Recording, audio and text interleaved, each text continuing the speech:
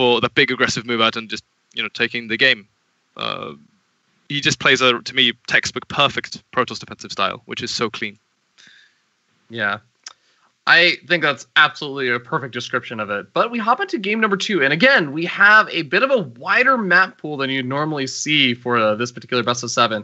And loser pick, MaSa, interestingly enough, picking Overgrowth for game number 2. Trying to actually scroll back up in this chat to see the full map list so I can give people an idea. So we have the current ladder map pool. I won't re-mention those maps. We have Newkirk Precinct, which we already saw, Belshire Vestige, Frost, Overgrowth, and Daybreak and Whirlwind all available. Actually, now that I look at it, we don't even have some of the current ladder maps like Sequencer and stuff. Oh, so I guess they sort of switched places. Huh. Interesting though. Obviously, this is MaSa's pick here, Fear Dragon, and that very first game, I feel as if it sort of set the tone for the rest of this series, potentially. I'm feeling some crazy Terran cheese being busted out here shortly. I'm feeling it. I'm hoping so, Tenchi, but here we are, spawning in the bottom left-hand corner of the map. We have the yellow Protoss player. Give it up for Ting's Neeb, setting up 1-0. And in the top right, on the other end of this map, it is going to be your purple Terran player. From Team Elevate, it is going to be MaSa. Needs to find a way back into this, and maybe he will, Fear Dragon. Right now, he's going to go for a very quick gas. So, I'm feeling it, Tenchi. He did promise us he was going to probably proxy most, if not all, of the games. His first barracks, though, is going to be back at home. It's a little bit funny. I mean, do you think that proxy barracks and like Reaper play and weird stuff like that can actually be very effective versus Protoss? I think, if you kill 3 or 4 probes initially in the early game and just don't hold back on the SCV production, I think it can set you up fairly well. But I guess when you go up against a guy like Neeb, as we've been praising him for his strong defensive style, then maybe that's not the best option. But I'm sort of conflicted, right? Because when he has the map selection, I feel he has to have something planned, And, yeah, I really do hope so. But we'll find out what exactly that plan is going to be. Ooh, factory getting started up. Neeb, of course, scouts us out with his scouting worker, but he also knows there's no command center. Oh, locks it in. Locks in that probe. Okay, so the early gas, I guess, was just so he could rush out this factory, and then from there we'll see how he decides to. So in what direction he wants to take it, because MaSa, he's not going to be committing on staying onto a dedicated one-base play as we see the command center go down. So I do honestly like this from MaSa, because he is not going to be keeping himself limited in aggressive options right now, but I guess it's all about just pacing himself correctly, because a lot of the time, we'll see Terrans try to power up to some sort of early aggression play, and then if that just falls flat on its face, Protoss gets a third base virtually uncontested. Yeah. I was a little bit surprised, honestly. I think that Neeb had a great opportunity to steal the gas geyser of MaSa over there, the second gas. Because, if you see your Terran opponent is getting up a fast factory, you know that they're doing something with that gas. You know that they're either going to a fast starport, or they're going to be making Widow Mines or Cyclones or something. But, well, it looks like he just wants to play his own particular playstyle. He's not going to worry too much about what MaSa's doing. And going for that Stargate. Should be an Oracle out of that one. He actually did some really good damage there eventually in the first game with his Oracles. So, but this is nice. I really like this little move, Fear Dragon. You're just sending out a Widow Mine and putting that in a location where you sort of expect the Oracle to fly over. We saw, I believe it was like Beyond do this versus Stats really well not too long ago. Like, he's one of the players who I think really helped sort of popularize it, but it can really pay off. Yeah, it's a bit of a misnomer sometimes, right? To just say, oh, well, pro players always see all of the units all the time. Oh man, the Adept is going to scout out the Widow Mine. Yeah, that's not nice great. Yeah, really nice there for Neeb. Not great for MaSa. Yeah. I was going to say, normally this Widow Mine is supposed to be just burrowed in a kind of odd location, or just catches your opponent off guard, because you aren't always watching every single unit at every given moment. It's about knowing when to look at particular units. And if your Widow Mines are just placed in kind of weird locations your opponent wasn't expecting, they maybe aren't looking at that Oracle at the right time. That's when you get those kind of nice free pickoffs. And it works even at the highest level, as you'd mentioned, with Beyond versus stats. Yeah, but now the fact that he did see this, you can see he's very conservative now with his oracles. He's actually going to go up to 2 here and just keep them back. And as much as that is nice here for MaSa, because he doesn't have to deal with that pressure now, you can see he's got a good, healthy Marine count and stuff like that. It's still, I don't think it's bad for Neeb either, to be honest, because he can still use these oracles a little bit later in the game. They're definitely not the kind of unit that just falls off from the early stages, because you get the revelation, which is such a powerful tool.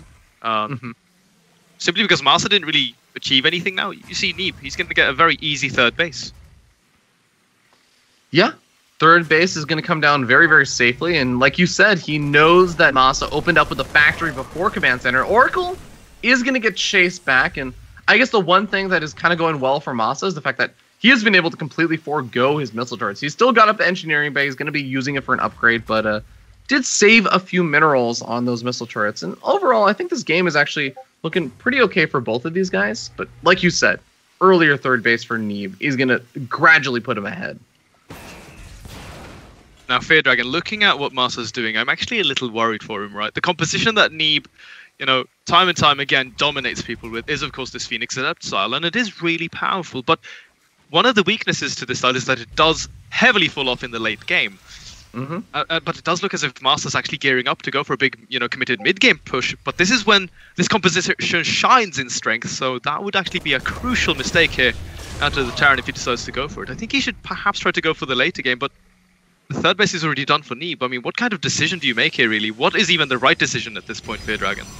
It's so difficult, Tenchi, because I always think of MaSa. He's not a bad player when it comes to the late game, but he is strongest, I think, as a mid-game player. And there's always that question, do you really want to take Neeb to a macro game?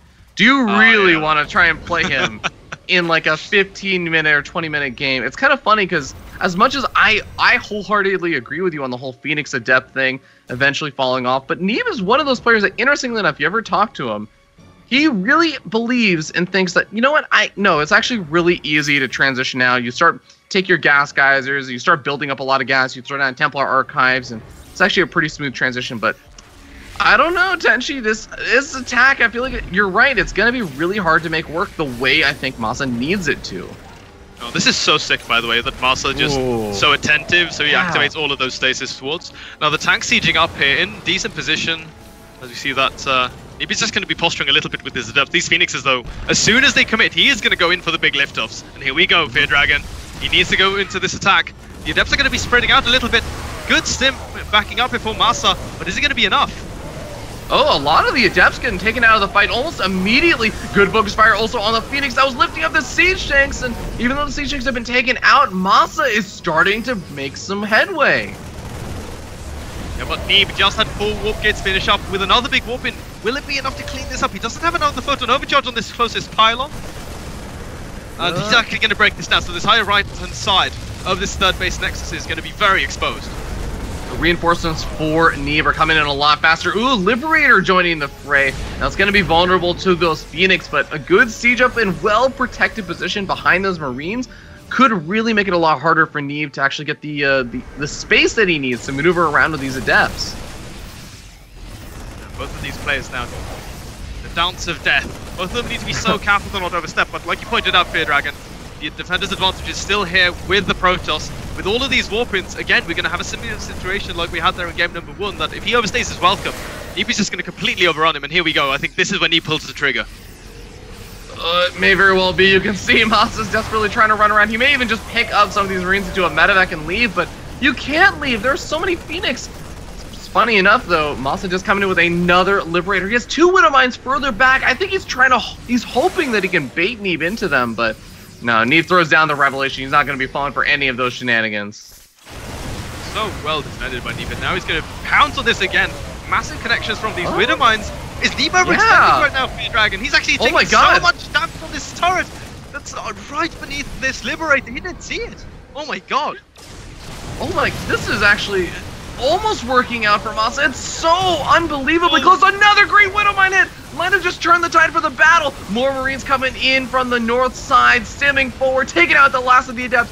And oh my god, Tenchi, most of the Phoenix have died. That was something that I don't think Neeb can really easily replace. No, you are absolutely right there, man. That is actually a massive loss. The Phoenixes make up the backbone to this whole composition. You know, you get the critical mass and then you focus the resources somewhere else into upgrades and stuff. But now, this is actually a really tough spot for Neeb to find himself in. He's going to be on very basic tech. And, you know, we're already seeing this from MaSa. His army is already a little bit more technical. However, a counterattack from Neeb coming in towards the third base is going to force MaSa to pull the civs off of mining, trying to split his attention into 2 places.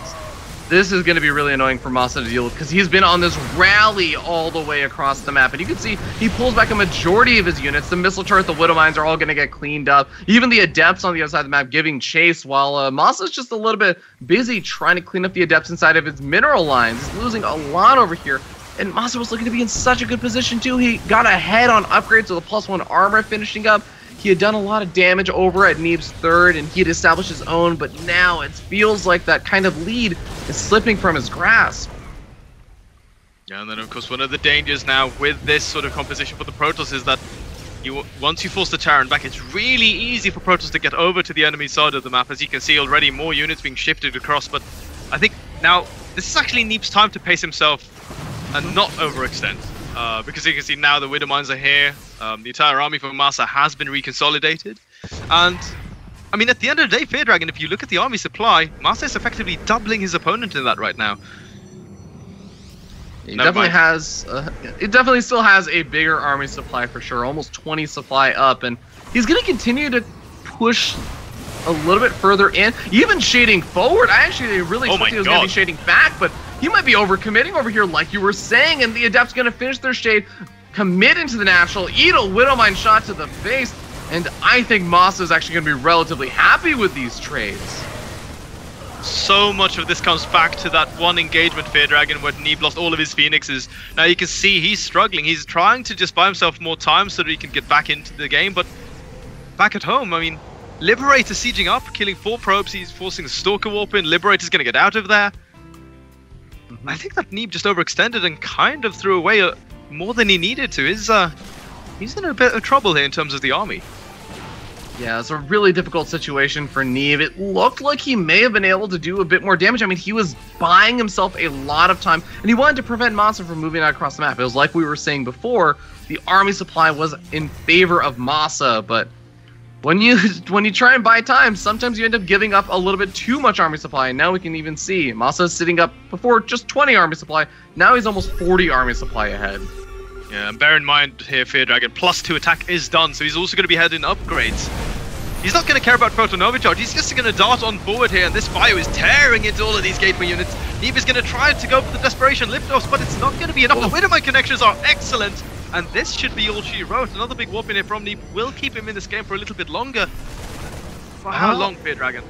I don't know, Tenchi. This is actually getting a little bit dicey for MaSa in some ways. Look at the lack of medevacs, the sustainability. This army is stimmed to death. There's only 3 medevacs out on the map right now. 2 of them just came out back at home. And remember, that proxy gateway is still on the other side of the map. If Neeb even finds a couple of warpins, even 2 warpins that he can spare, he can start putting on some more pressure, pulling MaSa back and punching him for this kind of rally forward style. But as you were saying, he still does need to buy some more time. That is the name of the game for Neeb. Yeah, even +2 armor done now for the Terran, so 2-2 upgrades versus only 1-1 Protoss. This Nexus is forfeit. Oh, that is going to fall now. Neeb again. Moving out across the map, so I mean, he's not the kind of guy, seemingly here, that just lets the pressure get to him where he sits back at home scared in his base. But maybe that would be the better option, because remember that MaSa's army here in the middle of the map is so big.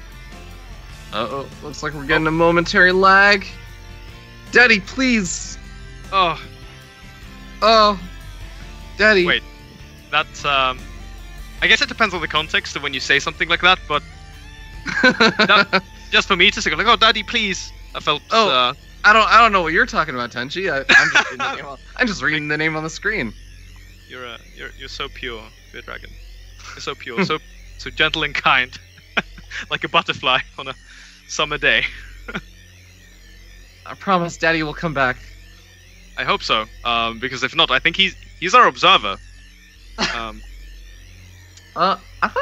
think Proverb is our observer. Oh, okay. But By the way, then, big shout out to Proverb, our wonderful, wonderful production man. Yeah, this is true. Daddy Please is the admin. Oh, okay. Well, nothing of importance was lost then, Fear Dragon. Wow! Savage, Tenchi, savage. But okay. You know, I used to be a tournament admin back in the day. Oh, I'm not admin in this game. I was never only loved. Admin can unpause. I am not an admin. Oh, they can't see us. I know, but I'm trying to talk to our admin. Oh, yeah. Oh no, the admin wait, was the he's only out. one! Wait. The admin just lagged out and he was the only one that can unpause. Is this actually... Wait, can't Neeb unpause the game? No, because only referees can unpause. I think the I guess who we'll lagged out is the only one who was a ref. So nobody can unpause. Oh my god. Unless Proverb is.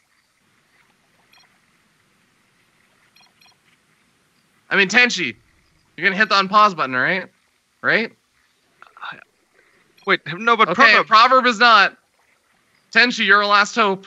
I can't, man. If he's no, wait, Proverb, wait, Proverb, no, that's true. Proverb can't talk to them unless he's an admin. Proverb. Exactly, and he can, so he can unpause. Pause so we're break. saved. Pause break. We're saved. Okay, we're okay. God, that was tense. Oh, that was scary. For a moment, I thought we just found a weird situation. It's the pause break button, Proverb.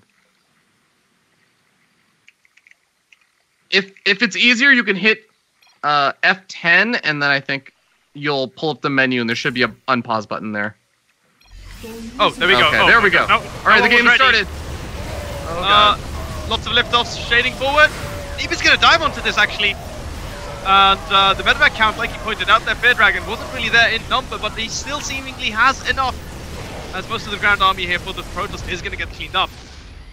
Yeah, not that many Marines left over, so he's not able to really give too much chase to the Phoenix. So most of them will get out of their line, but as you were saying, all the Adepts have now fallen, and Neeb needs to rally in some more of these reinforcements from his natural. Oh, Fear Dragon, hey man. Even though the Protoss lost his ground army, look at MaSa's medevac count again, down to only 2. Oh god, and his army still very stemmed up.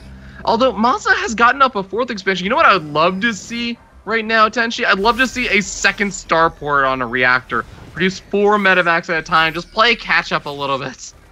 Oh yeah, no, I completely agree. That would actually be so nice, man. Because as you can see, he's actually really struggling to get the medevacs out on the field in good numbers. These Phoenixes, even though Neeb has been struggling a little bit in this game, he's actually been doing such a good job in just focusing down these medevacs, because he knows that that's what gives the Terran army the staying power and sustainability in the field. And that's sort of a good way to, you know, keep the Terran from pushing you, which is what Neeb effectively needs to just keep from happening at this point. Absolutely. Yeah, the other thing that is giving MaSa a little bit of sustainability are the fact that his upgrades are pretty significantly ahead of Neeb's. Neeb is starting to get up that +2 weapons, but in the meanwhile, you take a look, MaSa has +3 weapons and has +2 armor. Actually, he's leading up in upgrades by 2, a total of 2 upgrades, in probably the matchup where upgrades matter the most of any of the matchups. Oh yeah, you are absolutely right there, dude. Again, Neeb is going to dart on forward, and he does commit to this yet again, but there we are! MaSa picks up a game and equalizes the scoreline 1-1. Wow, and